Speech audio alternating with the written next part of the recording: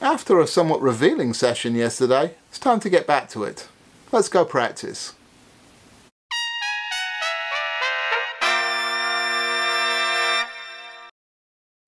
Hi, I'm Brian from Flow Music. Welcome back to another video. This is another in our Go Practice series. Hope you're having a great day today. If you saw yesterday's video, I was struggling a little bit with my response, particularly in exercise 1. And so that's something I'm looking to improve upon today.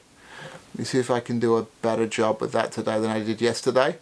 To that end, yesterday's schedule was a little messed up, and when I came to record the exercises yesterday, the way it worked out was I had practiced in the morning, I'd done some other stuff, I had a couple of appointments, a couple of other things to do, and I came back and there'd been a break of probably a couple of hours before I sat down and actually recorded the exercises and went through the video. And so I didn't really warm back up properly, and I think that was partly responsible. But also generally I've been so busy lately, which is, you know, very pleased about. That's by no means a complaint, but I've been playing a lot lately, and as a result my practicing has slipped somewhat. So even though I'm, you know, strong and in most of the good ways and everything seems to work fairly smoothly on the bandstand, I'm aware that some of the soft focus in what I'm doing is starting to get a little lacking. So that's partly why it's good to get back to making these videos and really get myself back in the game. Make sure I'm taking care of all of these aspects. So that's what I'm focusing on today, is really trying to get that focus a little quicker. To that end, as I said, I've just been practicing right before I filmed this video. Gotten a good warm-up, done some basic maintenance, even spent some time with the compression training system. Have we talked about the CTS yet? If you'd like to hear more about that, then please drop me a comment down below and I'll make a video about it, because that's an interesting gadget. Anyway, let's get into set 9, exercise 1 for today. I think we know what this is about by now, but I'm playing it as a long setting, which means that I'm keeping the mouthpiece on my lips throughout the entire thing, all 31 keys. And so this is a pretty long setting.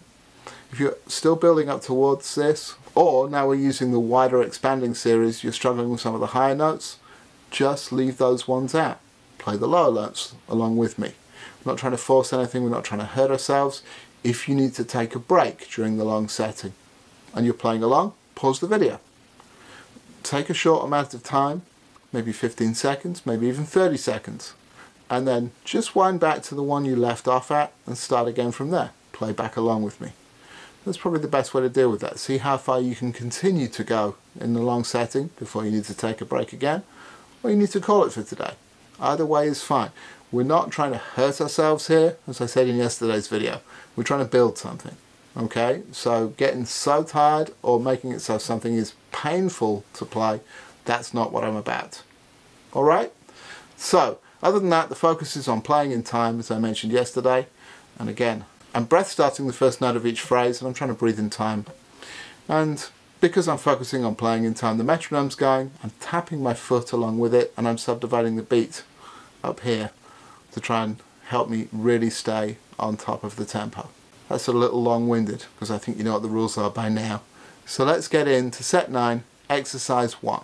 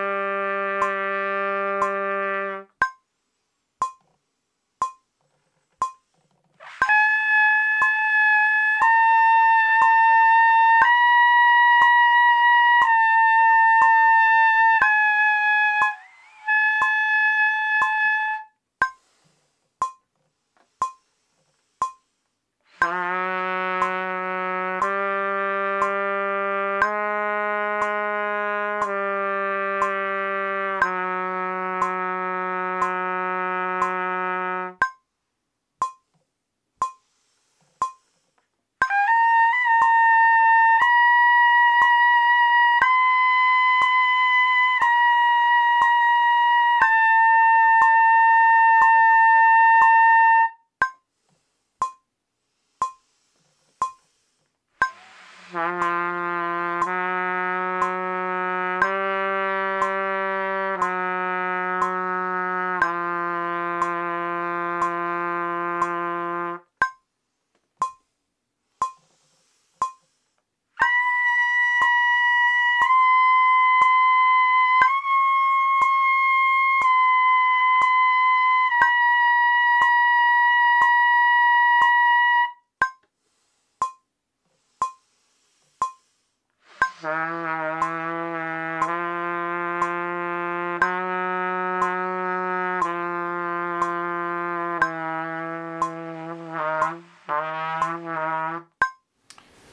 exercise one did feel a lot better today, on the whole.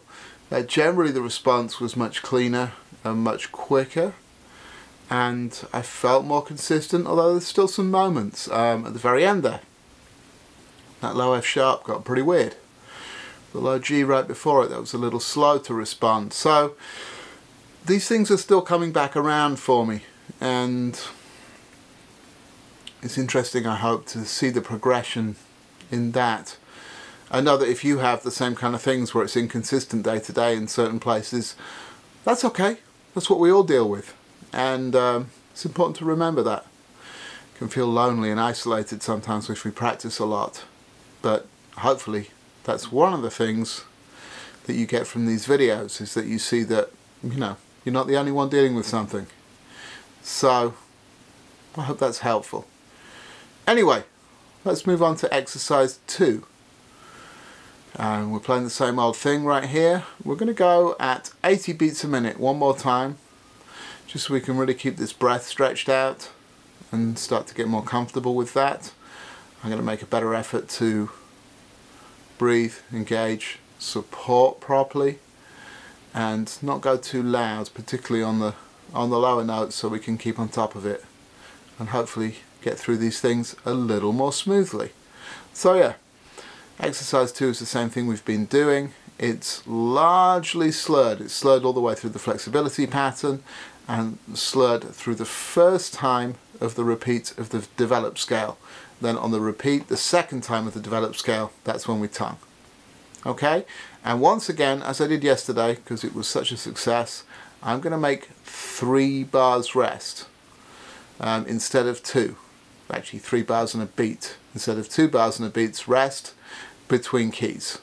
Okay? That should give us a better chance to catch our breath and be back on top for the next one. So, here's set 9, exercise 2, 80 beats a minute with 3 bars rest instead of 2.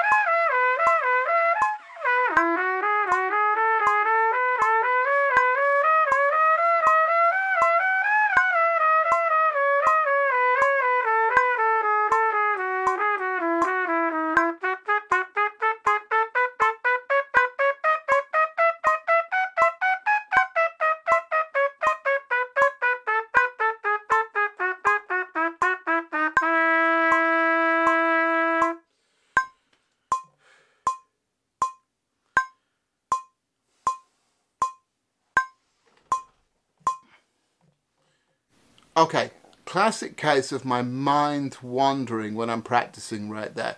So I'm going to go back and do the last two lines again. So this is 2K, the G major, 2L, the F sharp major. Here we go.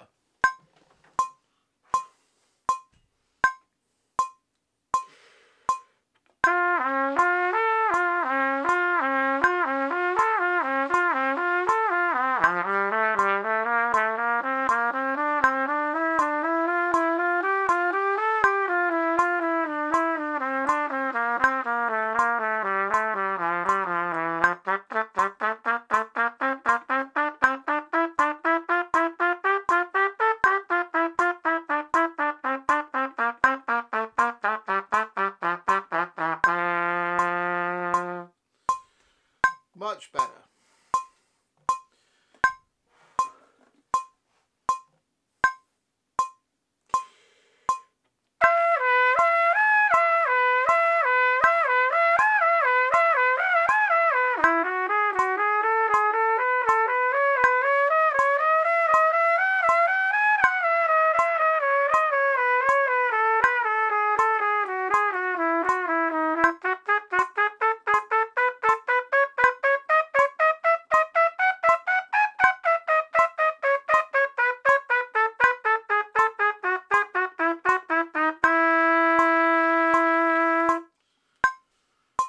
There we go.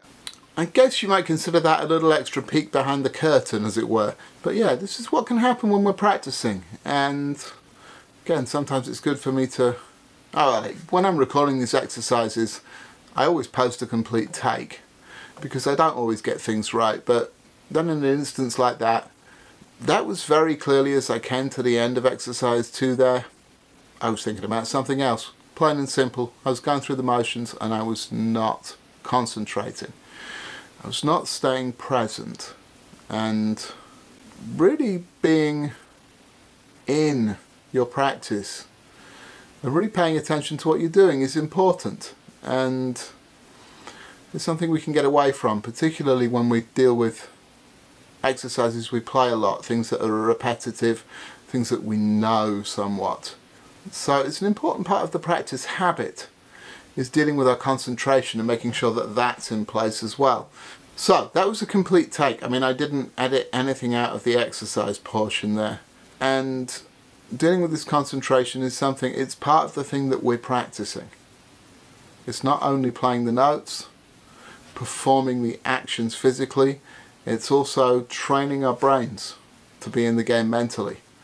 So we can, you know, be prepared to make adjustments and do things that we need to do. It does require a bit of mental focus to do that sometimes, and so that's as much a part of our trumpet playing stamina as worrying about how our lips feel. Okay? Anyway, bit of an interesting and different one as it turned out today, so that's all good. Good when these things come up. Anyway, I hope you've enjoyed this video. If you have, please do click that like button and subscribe to the channel if you haven't already. I'll aim to be back again tomorrow with another run through these. Maybe we'll start to pick up the tempo a little more on exercise 2 if I can get my head in the game. Okay? So, until I see you on the next one, I think you know what to do. Go practice.